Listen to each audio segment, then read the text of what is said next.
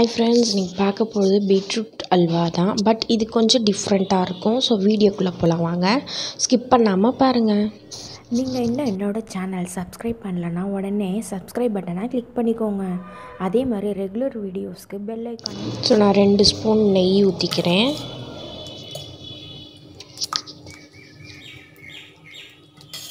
இது நல்லா உருகட்டும். இது உருங்கினோன்னா உங்களுக்கு தேவையான அளவு முந்திரி உடச்சி வச்சுக்கோங்க.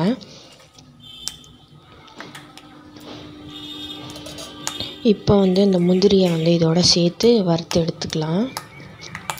உங்களுக்கு முந்திரி வேணாம் அப்படின்னா கூட நீங்கள் விட்டுறலாம். கொஞ்சம் டேஸ்ட் அதிகமாக இருக்கும், அதுக்கு தான். ஸோ இப்போ நம்ம சேர்த்துட்டோம். இதை நல்லா வறுத்து எடுத்துக்கலாம். கொஞ்சம் ப்ரௌனிஷ் கலராக வர வரைக்கும், கோல்டன் ப்ரௌன் அந்த மாதிரி வர வரைக்கும் வறுத்து எடுத்துக்கலாம். வேணால் நீங்கள் திராட்சை கூட சேர்த்துக்கலாம். டூட்டி ஃப்ரூட்டி லாஸ்ட்டாக சேர்க்கணும், இதில் வறுத்துடக்கூடாது. ஸோ அது வேணாலும் நீங்கள் சேர்த்துக்கலாம். அது கொஞ்சம் உங்களுக்கு டேஸ்ட் டிஃப்ரென்ஸ் தரும். பாருங்கள், கலர் சேஞ்ச் ஆக ஆரம்பிச்சிருச்சு. ஸோ இப்போ இதை எடுத்துடலாம்.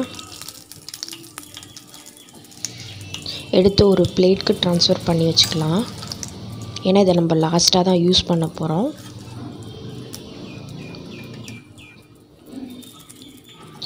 ஸோ இதில் இப்போ இருக்கிற நெய் இருக்கு இல்லையா, அதுலேயே நம்ம பீட்ரூட் வதக்கி எடுத்துக்கலாம். ஸோ இருக்கிற நெய்யிலேயே நம்ம வதக்கலாம். வேணும்னா நம்ம நெய் சேர்த்துக்கலாம். பார்த்திங்க அப்படின்னா நல்லா பீட்ரூட் நான் பொடி திருவல்ல துருவி வச்சுருக்கேன். இது ஒரு 1/4 கிலோ பீட்ரூட் நான் துருவி வச்சுருக்கேன். இப்போ நல்லா இங்கே காஞ்சிடுச்சு சட்டியும் அதே மாதிரி. ஸோ இப்போ இந்த பீட்ரூட்டை இதில் போட்டு நல்லா வதக்கி எடுத்துக்கலாம். நான் பீட்ரூட்லாம் அதில் சேர்த்துட்டேன் நெய்யில். இது ஒரு அளவுக்கு வதங்கட்டும். எதுக்கு வதக்குறோம் அப்படின்னா கொஞ்சம் சீக்கிரம் வேணுன்றதுக்கு தான்.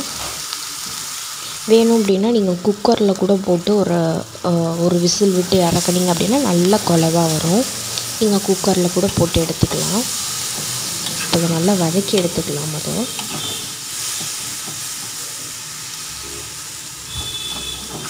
ஸோ இது நல்லா வதங்கினதுக்கப்புறம் தான் தண்ணி சேர்க்கணும், முன்னாடியே தண்ணி சேர்க்காதீங்க.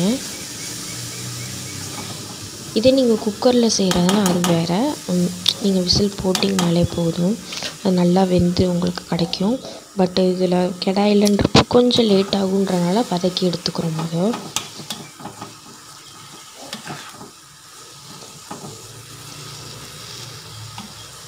ஸோ இப்போ ஓரளவுக்கு பாருங்கள் வதங்கிருச்சு.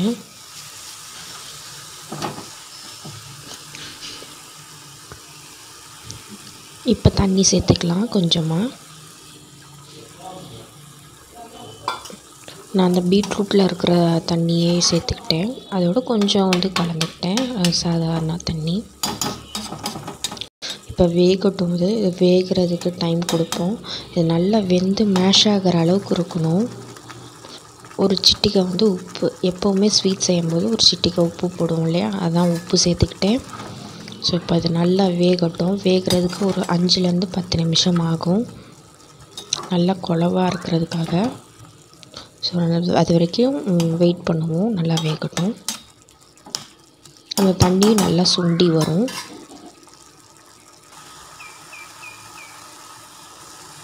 ஸோ இப்போ பாருங்கள், ஓரளவுக்கு நல்லா வெந்துருச்சு.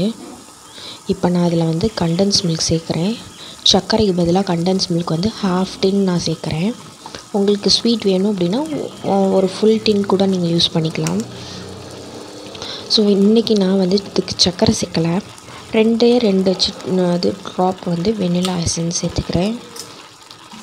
ஸோ இப்போ இதை நல்லா கலந்து விடலாம். இது ஊற்றவும் பாருங்களேன், உங்களுக்கு நல்ல லிக்விட் ஃபார்மில் ஆகிடுச்சு. ஸோ இது நல்லா சுண்டணும். சுண்டுச்சு அப்படின்னா உங்களுக்கு ரெடி ஆகிடும். ஏன் இன்றைக்கி நான் கண்டன்ஸ் மில்க் சேர்த்துருக்கேன் அப்படின்னா, கண்டன்ஸ் மில்க் உங்களுக்கு நல்ல க்ரீமி டெக்ஸ்சர் தரும். சாதாரணமாக நீங்கள் செய்கிற ஹல்வாக்கும் இதுக்கும் கொஞ்சம் டிஃப்ரென்ஸ் நிறையாவே இருக்கும். நான் ஒரு ஸ்பூன் கிட்ட நெய் சேர்த்துக்கிறேன். இப்போ இதை நல்லா கொதி நல்லா சுண்டட்டும்.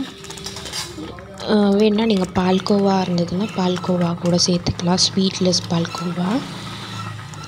பட் நான் இன்றைக்கி கண்டென்ஸ் மில்க் மட்டும்தான் சேர்த்துருக்கேன். பாருங்கள், நல்லா கொதி வந்துருச்சு, நல்லா சுண்டிருக்கு. இன்னும் ஒரு ஸ்பூன் நெய் லாஸ்ட்டாக இறக்குறதுக்கு முன்னாடி சேர்த்து கிளறி விட்டுக்கலாம்.